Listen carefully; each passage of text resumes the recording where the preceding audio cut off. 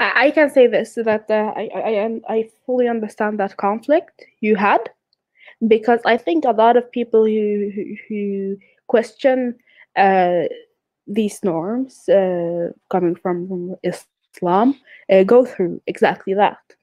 And I also had this journey of like thinking and reasoning about the subject of hijab. If First of all, I want to say this, that it's so interesting to me that the people who are so norm critical and find the patriarchy in every single corner of society can't see patriarchy in the hijab. It is such a sad state of affairs when patriarchy looks you in the eyes and you say this is freedom. And anyone who does that, I think, has done a disservice to the fight for freedom. Yeah. But I also had a hijab once, and I have taken it off. And I actually put it on when I was around 14 years old. And it was my choice to do so. My mom was like, Inas, why would you do this? She actually put it on in her 30s. Mm-hmm. And everybody around me was like, are you sure you want to do this? You know that you can't take it off afterwards. This is a permanent choice. But the issue All of us with were told that.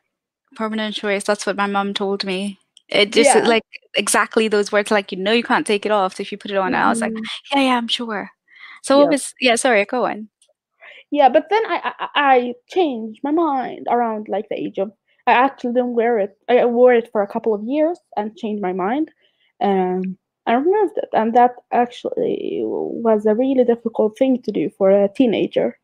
I lost friends. I've always had this, good girl mentality that I lost from my family and friends or relatives, and it was as a fight against honor culture that I didn't know that I was getting into.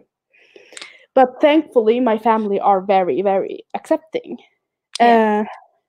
I'm sure it took a while. I'm sure it wasn't like, oh, okay, cool, you've taken it off. Exactly. Yeah. No, it was a very, very confused thing, because I actually put it on in what I thought was my fully informed choice. But let us also look at what you also spoke about, choice. What choice does a woman have when you tell her all her life that without the hijab, she is dirty? That without the hijab, she's impure. That without the hijab, she will burn in hell for eternity. It's like, oh, the robber gave you a choice. He gave you a choice between giving him your money or him killing you. It's that like was the choice he gave you. Choice. Yeah. No, and it's crazy how, like you said, what is a choice, right? Yeah. If you're telling a woman that she's going to go to hell, is that a choice? Like, when people say hijab there's no compulsion in religion. Oh yeah, because if you don't compel, you're going to go to hell. Exactly. Like, and whether or not you believe in hell is a very different question. Because, like right now, if somebody, like I don't believe in hell, but there's so many others that do. And that for those who do believe in hell, or those who are actually coming out as well, or people or young people who only know what an idea of hell is, not collecting evidence or anything to make that judgment. And they're like, oh, you're going to go to hell if you don't believe. You're going to go to hell if you don't wear hijab. You're going to go to hell if you don't pray. You're going to go to hell. You're going to go to hell, and that is your entire life based on That's fear. Your free choice.